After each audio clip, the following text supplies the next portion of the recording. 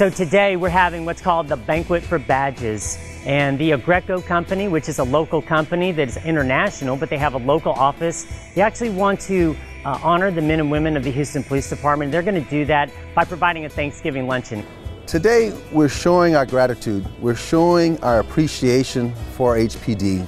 First and foremost, thank you to our hosts for your generosity and really for taking time out to tell the current men and women of the Houston Police Department and the future members of the Houston Police Department a thank you. And you know, it's this kind of support that the community provides us that gives us such a great sense of community, such a great sense of pride, such a great sense of what we're doing in terms of relational policing, of building bridges, and we just want to say happy Thanksgiving to you and to all of our, and a big thank you. I think one of the things is that they said to us, no one's ever done this for us before. And I think that was really touched my heart because these guys are sacrificing their whole lives and making a commitment to themselves, to their families, and to the public, and not getting the gratitude they really deserve. I mean, the only thing I always say is thank you for what you do every day.